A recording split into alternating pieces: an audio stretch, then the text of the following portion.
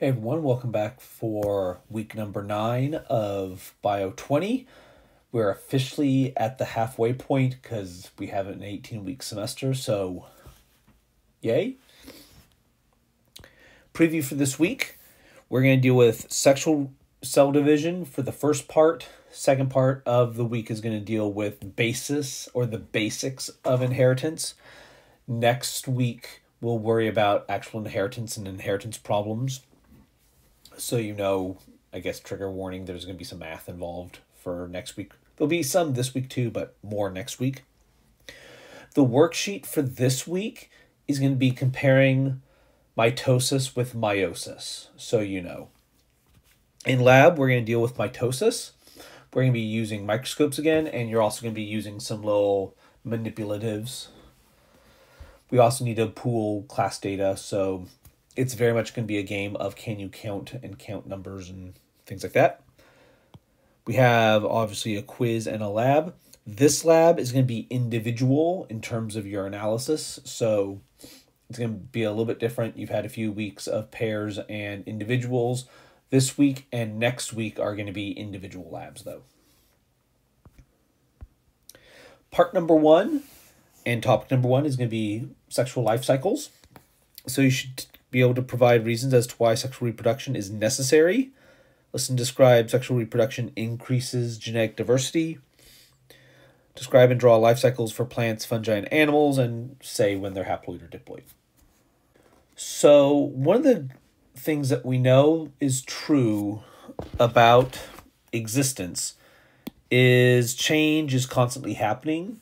So the environment is constantly changing. We know viruses are always changing. We know bacteria are always changing. The food that we consume is constantly changing. Everything is always changing on us. And one of the things that people have asked about is, well, why do we have so much change?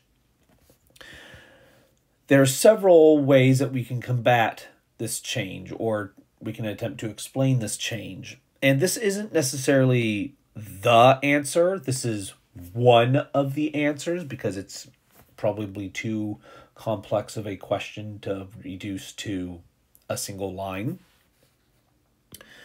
But there's something referred to as the Red Queen hypothesis, which I first read about in this particular book. It's written by, his name's Matt Ridley.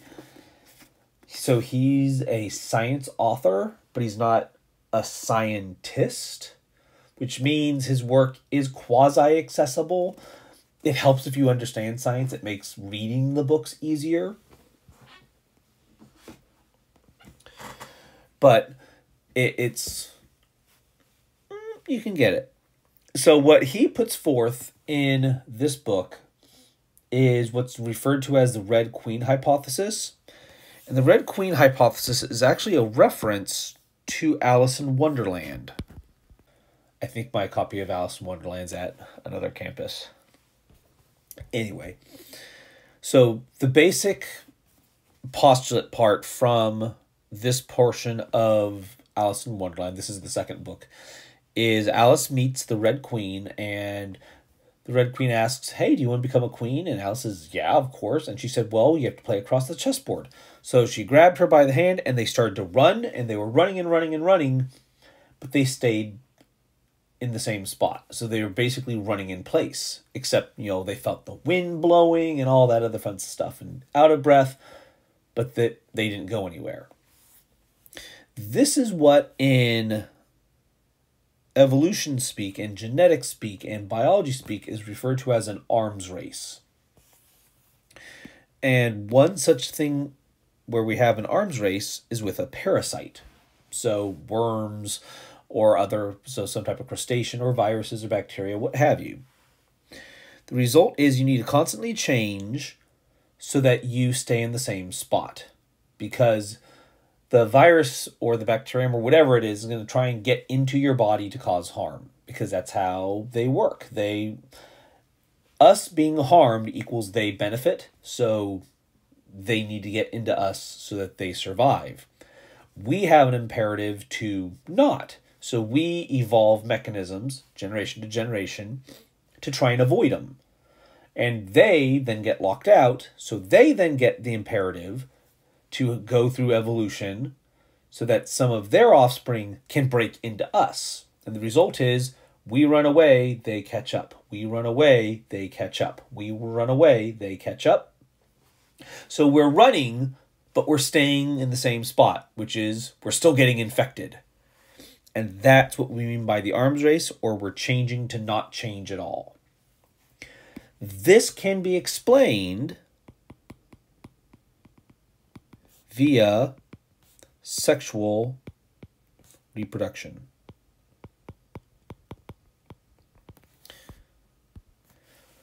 Sexual reproduction gives us the opportunity to fight back.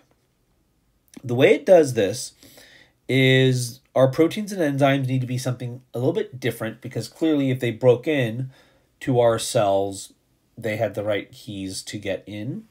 So we need our genetic information that tells how to make these proteins and these enzymes to change too. The best way to do this is we need to come up with a different combination of these proteins and enzymes that will stop them from coming on in. So how can we do this? We do this by changing our genetic information. If we change our genetic information, we might change those proteins. That might be enough to block them out. Or we can make different combinations of all of our proteins, and that might be enough to block the parasites and not let them in. This also gives us the opportunity to cover up some nasty alleles or these nasty traits that some of us have. If they turn out to be genetic, we can get other individuals' information to kind of suppress those less than desirable outcomes or phenotypes or traits that we have. So there's a need for some type of sexual reproduction. Sexual reproduction allows for all of that, where we can get these new combinations. That's something that does not exist with normal asexual reproduction. Going through the cell cycle and going through mitosis does not provide new combinations, but sexual reproduction does. That will manifest in what we call life cycles. And of all the groups of organisms on Earth, fungi, plants, and animals have the most clearly defined life cycles. So those are the ones that we're going to look at. When we look at these organisms, we can define them based upon how many chromosomes they have, whatever a chromosome is, so some type of structure that they have. We would call them a diploid cell or a diploid organism if they have two complete sets of chromosomes. Meaning, if I look at this figure here where I have a short, a medium, and a long chromosome, if I have two shorts, two mediums, and two longs, I have two complete sets, and I would call myself diploid. If, on the other hand, I only had one set, one short, one medium, one long, I would call myself haploid. Well, what if you have six total chromosomes, but they're not 2, 2, and 2?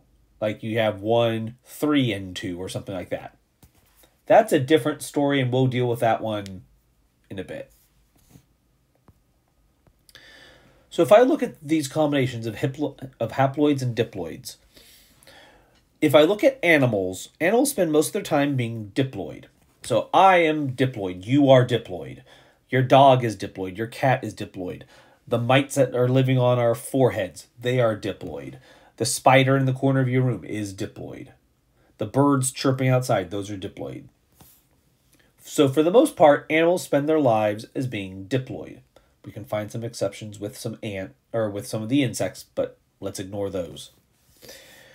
Most of the life is spent diploid. There's only a short portion of animals' lives that are spent as being haploid, and that is whenever you make a sperm or the egg. Sperms and eggs are haploid.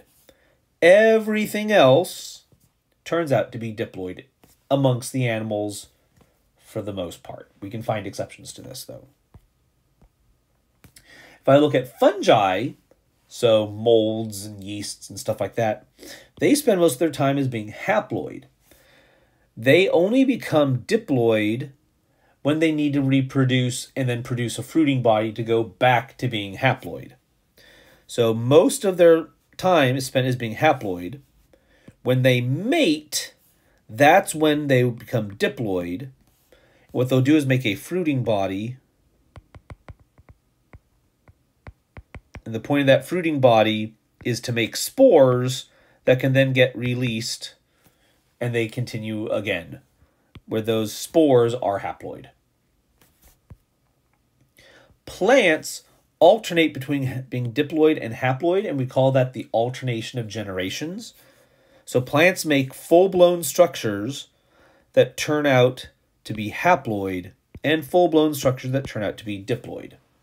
Depending on the type of plant you're looking at will determine how much is haploid and how much is diploid. So there is some variation. If you're looking at a flowering plant, most of what you're looking at is diploid. You have to look at the flower and the pollen to find the haploids. But if you're looking at something like moss, I mean, we've had all this rain in California. If you look on the ground in shady areas, you probably have moss. We have a whole bunch of moss growing in our front yard. That there is going to be mostly diploid, or excuse me, mostly haploid, and some of it will turn out to be diploid. So we're kind of all over the place with plants. The way that we go from being diploid to haploid is a process called meiosis, and that's where we're going next.